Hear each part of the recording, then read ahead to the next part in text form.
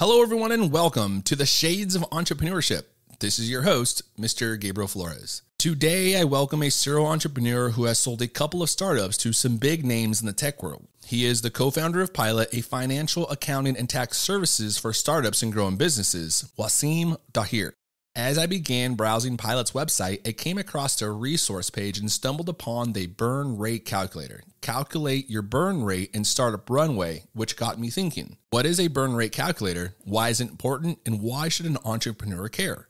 Now, let me start out by saying this information can be found on Pilot's website, including 20% off to the Shades of Entrepreneurship listeners if you have subscribed to the newsletter. The burn rate is the pace at which a new company is running through its startup capital ahead of it generating any positive cash flow. The burn rate is typically calculated in terms of the amount of cash the company is spending per month, according to Investopedia. In short, burn rate is actually the amount of cash in an entrepreneur's account has decreased in 1 month per Pilot. According to Pilot, most of the time, it describes a company's negative cash flow. It doesn't include outstanding obligations, money that is transferred into another account, or money that's on its way. It is truly a snapshot of a specific time for a specific time frame. Here is an example of burn rate.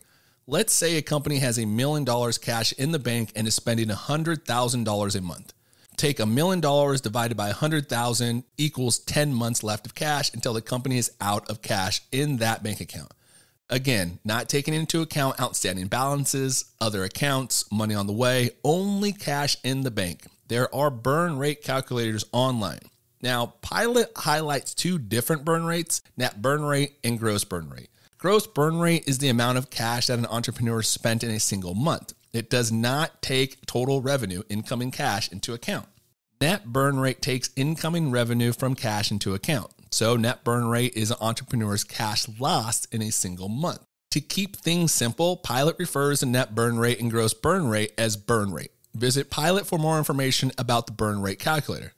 But why is any of this important? If an entrepreneur burns through their cash too quickly, the entrepreneur runs the risk of running out of funds to keep the business going. Business failure rate in the U.S. within the first year is about 20%, 18.4% to be exact, according to LendingTree BLS data. And one of the biggest reasons entrepreneurs fail is because of cash flow.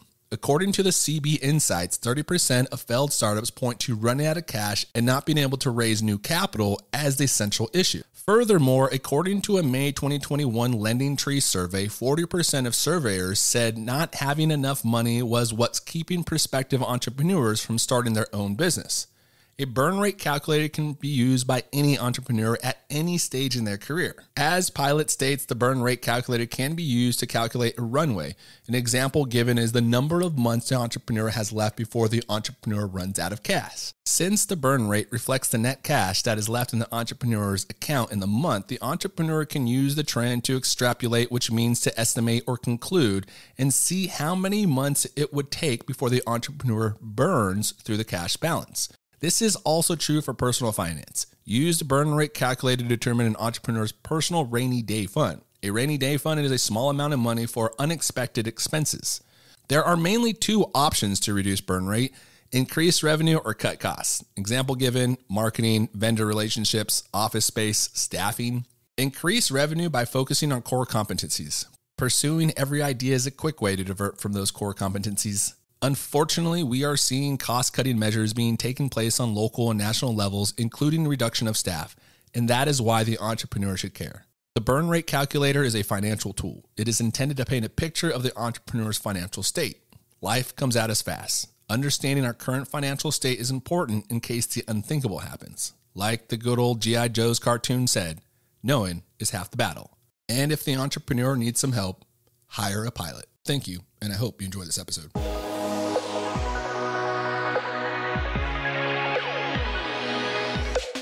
Welcome to the Shades of Entrepreneurship, where we interview entrepreneurs to inspire the future entrepreneur.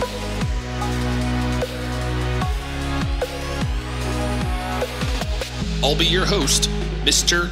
Gabriel Flores. So grab a drink, sit back, relax, and enjoy the show.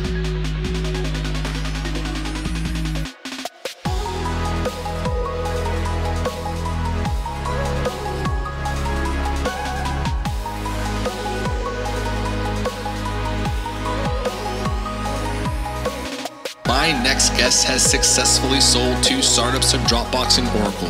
With a degree in computer science from MIT, he is the co-founder and CEO of the finance, accounting, and tax service startup, Pilot. Please welcome Waseem Dahir. This episode is sponsored in part by Burnside Knives, essential tools for outdoor enthusiasts and working professionals like yourself. Visit burnsideknives.com. Your knife says a lot about you. Hello, everyone, and welcome to the Shades of Entrepreneurship. This is your host, Mr. Gabriel Flores. Today, I'm here with Waseem Dahir. Did I get that correctly? Yeah, Dahir. Dahir. How are you doing? I'm great. Thanks for having me. How are you doing? You're the founder of Pilot, so we're gonna talk about Pilot here a little bit. But first, I want to introduce the world to Waseem. Really, really cool name. Please give him a little background, family, education. Where are you calling in from? Sure. Well, I'm calling from San Francisco, but it sounds like we should just take it from the tippy top, huh? Yeah, let's do it. So let's see. Well, my parents were born and raised in Lebanon. They and their siblings all moved to the U.S. in the 70s and 80s, mostly actually Northeast Ohio. And then in sort of classic immigrant fashion, many of my relatives worked at it until they became small business owners of one kind or another, whether it was a bar, a restaurant, gas station, small medical practice, that kind of thing. I mostly grew up in the D.C. area, but my parents worked for the government. And the way I guess I got started on my entrepreneurial journey, well, one is, of course, being inspired by sort of what I saw with my own relatives and their kind of small business ownership. But I think the big turning point for me was I went to undergrad at MIT where I'd studied computer science, and that's where I met my co-founders, Jeff and Jessica. And so we were in classes together. We were in the computer club together. And we've actually done now 3 companies together. The first one was acquired by Oracle. The second one was acquired by Dropbox. And the third one is this current one, pilot.com, wow. Which is now a tech unicorn, and we're chugging away at it. I love it. That's incredible. So have you gone back to visit your parents' homeland? Have you been? Not really, like once or twice, not a ton. Nice. So let's talk about Pilot. What is it, and what are you hoping to do with it? What's the goal? Sure. So first of all, what is it? Pilot.com. Pilot provides finance, accounting, and tax prep services for startups and growing businesses. And what does that mean? Well, we run the financial back office today for thousands of businesses of all sizes and stages across a variety of industries. And what we're trying to do is really trying to be partners in helping our customers build enduring successful businesses. When you work with Pilot, you're paired with your dedicated team of experts on our side who are really focused on helping the business succeed. And that's ultimately the ambition, which is the reason that we started this company. This was a pain we had in our own previous companies. And we're like, well, let's just build the service we wish we could have bought when we were running our previous companies. So is that kind of where the idea can kind of get into the finance world was like, hey, we kind of dealt with this ourselves. Exactly. And, I think the thing that's interesting about this is anyone who starts a business of any kind, whether it's a tech company or whether it's a coffee shop or a florist, literally whatever it is, there's a reason you do it. And the reason you do it is because there's some product or service you want to bring into the world. And I think what people don't realize or what people underestimate is like, yes, you're doing your company. Of course, you're spending time on that. But there's a huge chunk of your time that goes into back office stuff. And the back office stuff is like, it's actually really, really, really important to get right. And it's usually not the area of expertise of the business owner. And even if it is, it's generally not the highest leverage thing they could be doing. So what we said is, well, listen, we want to come in and we want to be the trusted partner, the expert that takes this stuff off our clients' plates. And today, that's principally the kind of accounting, tax prep.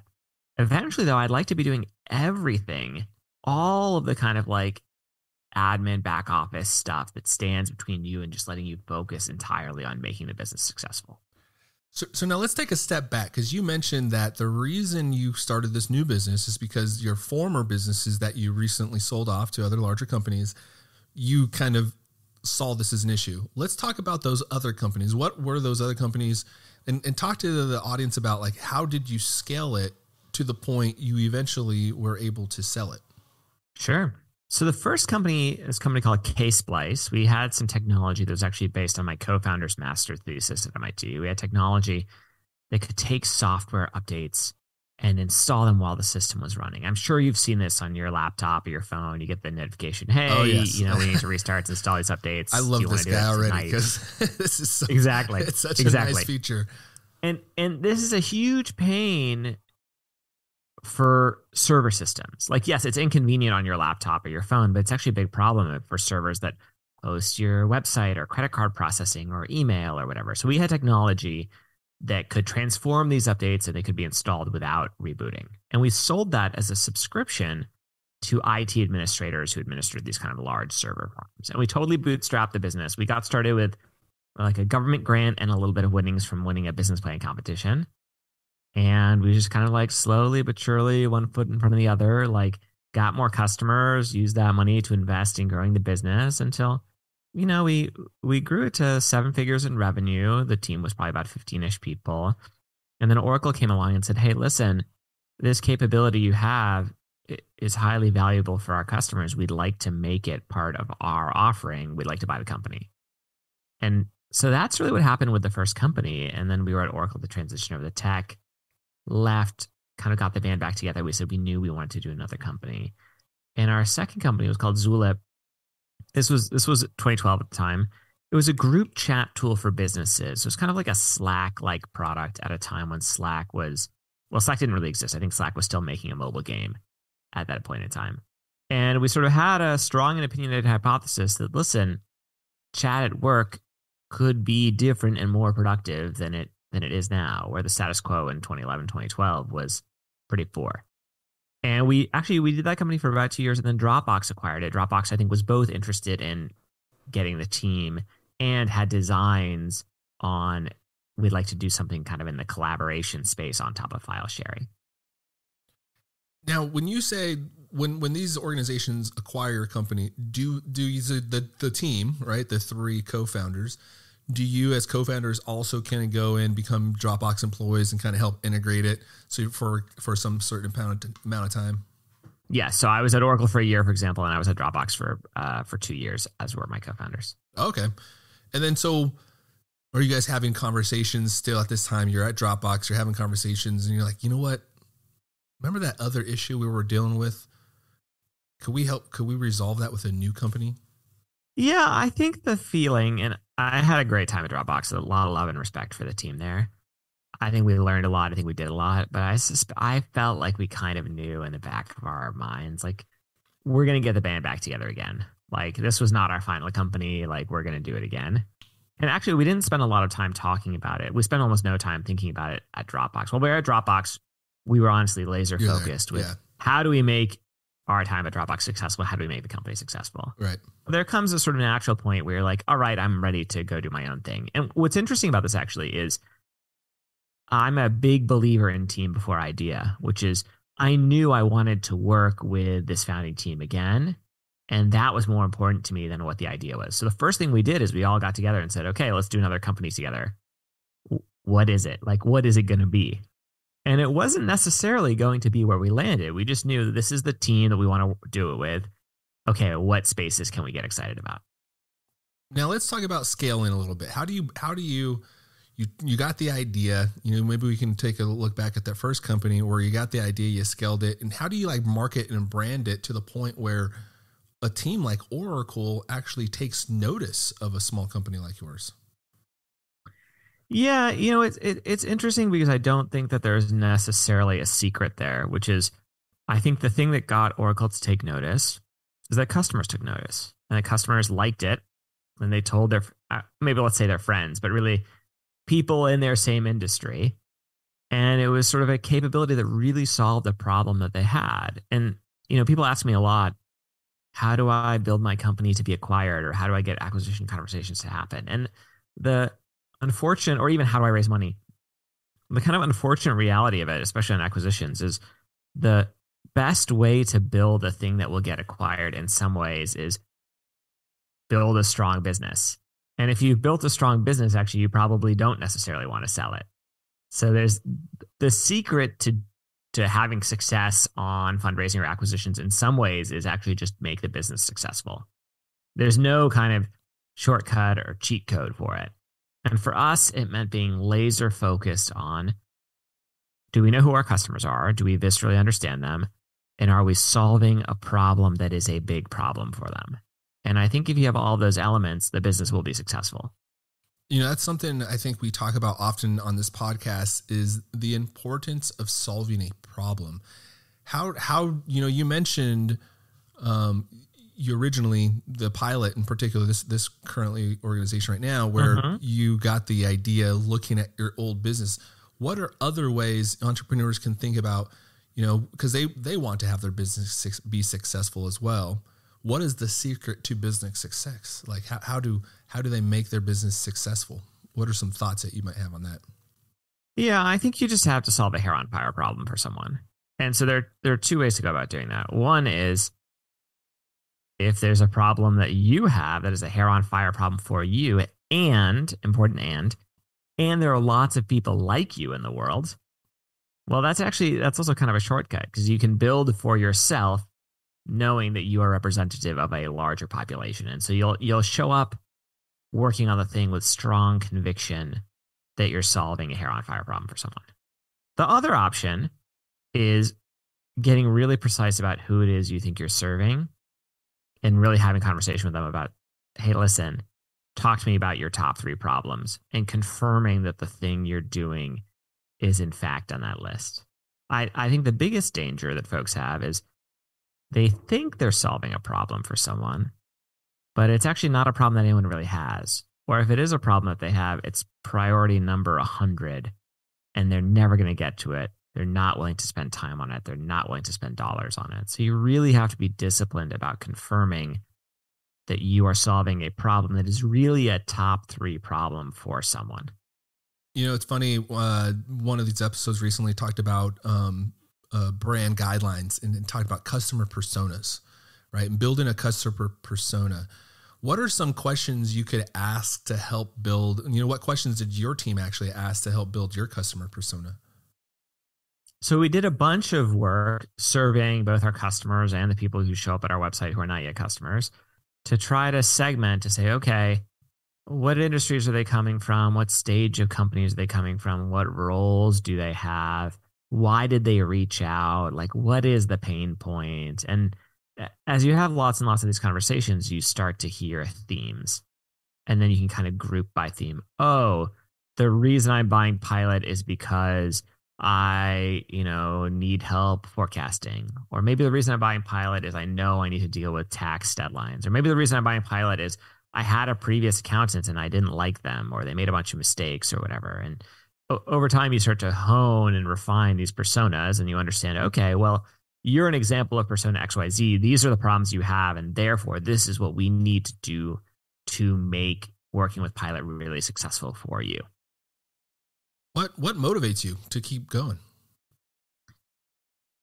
I mean, honestly, working with an amazing team. I mean, kind of as I said, before we started this startup, we were at Dropbox together. And I thought a lot about, well, do we want to do another company together? If so, why? Like, what am I personally trying to get out of it? And I think, 2 things kind of rose to the top of the list. The first was a desire to work with smart, talented people. I think above all, I want to work with smart, talented people who push me to do my best work every day.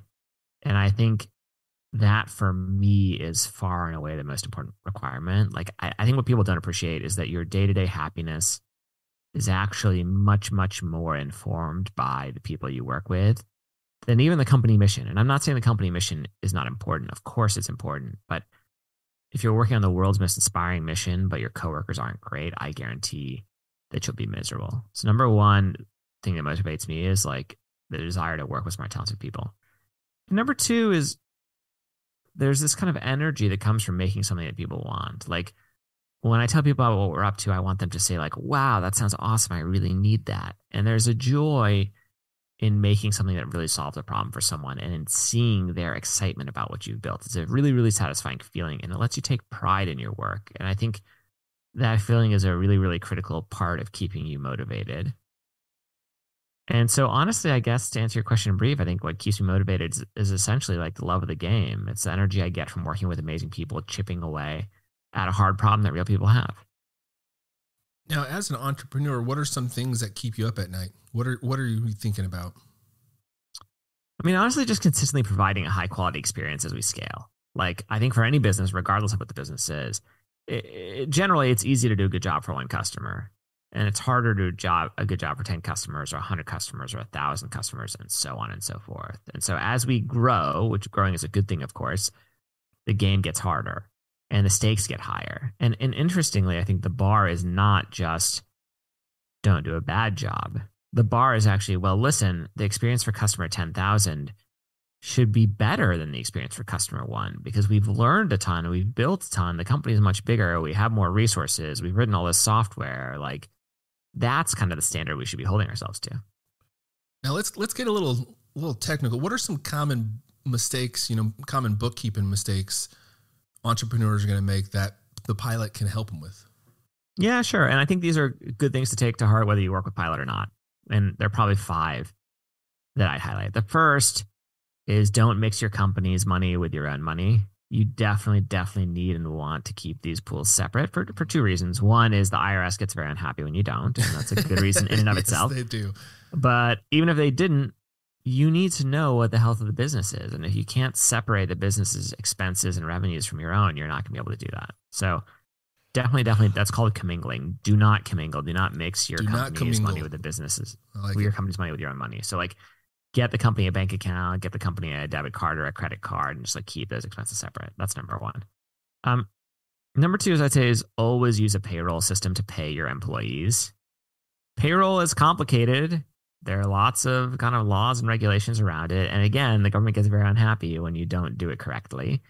And it's tempting to be like, oh, surely I can just like write this person a check and it'll be fine. It's like, no, if you have employees, there's payroll tax, there's all kinds of filings that have to happen, there's lots of rules. So just always use a payroll system to pay employees. I promise it is worth it. They're not that expensive in the grand scheme of things, and you'll save yourself a bunch of pain.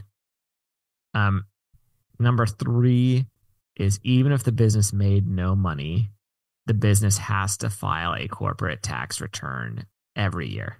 So just because it wasn't profitable doesn't mean that you're off the hook on the tax return. So make sure you understand kind of what the tax obligation is and that you're following up on it. And the 4th is really make sure someone's paying attention to the books. Like, you need to know what the health of the business is, which requires you to know what you're making, what you're spending, how much cash you have available, et cetera. And the 5th is, again, kind of the reason we started this company in the first place. And this is a little bit, of course, I'm biased, but I think it's good advice. I think it's probably a costly mistake to be doing the bookkeeping yourself. Like, you should hire a pilot, you should hire someone so that you, the business owner, you're still going to engage with the work product, but that doesn't require you to do it yourself. And it means that you can focus your time on making your business more successful. Because the reality of it is, like, if you spend all of your time producing like really perfect high quality bookkeeping, well, good, you have good insights into the business, but that's not going to like make your customers happier with your service. Like, you need to be laser focused on the things that will actually help you deliver value for customers.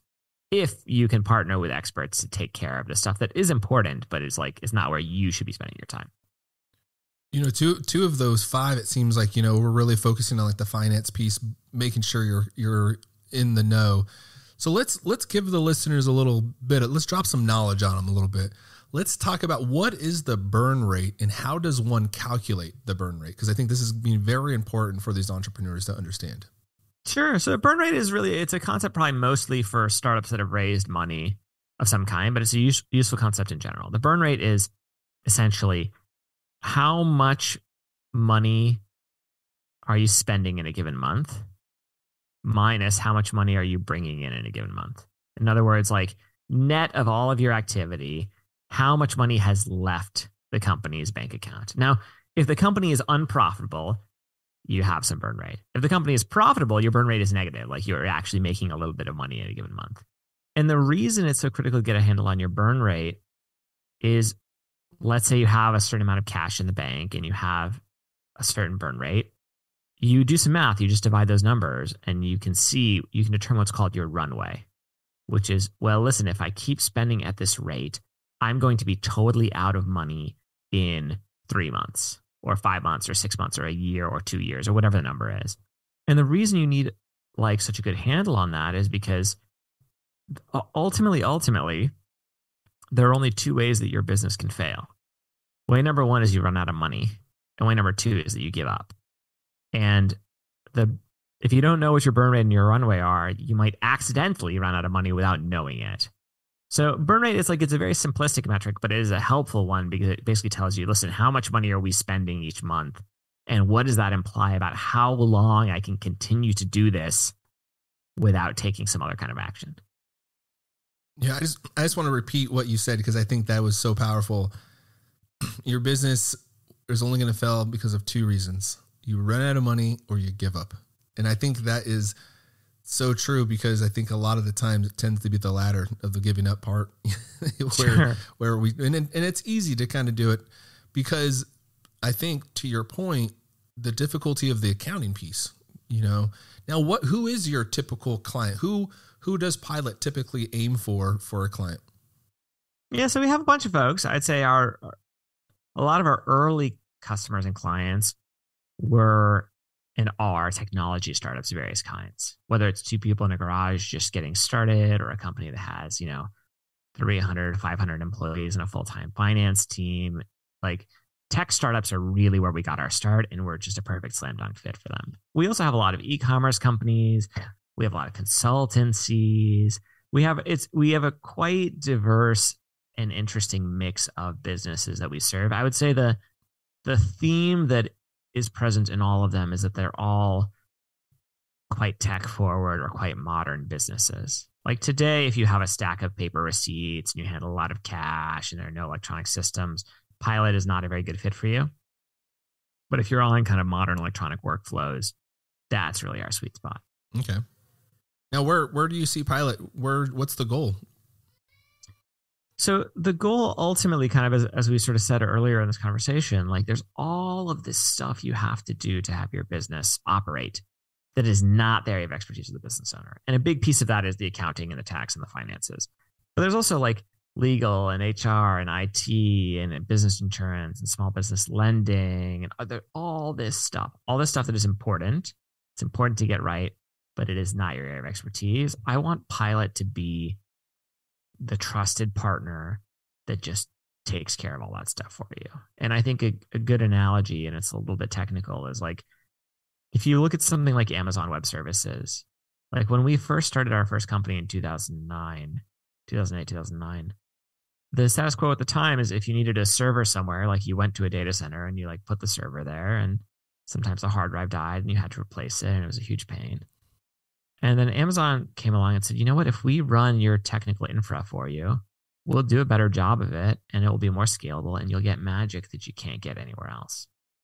And over time, Amazon with Amazon Web Services did more and more and more, which meant that your business didn't have to hire a whole engineering team dedicated to running and maintaining that infrastructure. And they did a better job than you would have had you done it anyway.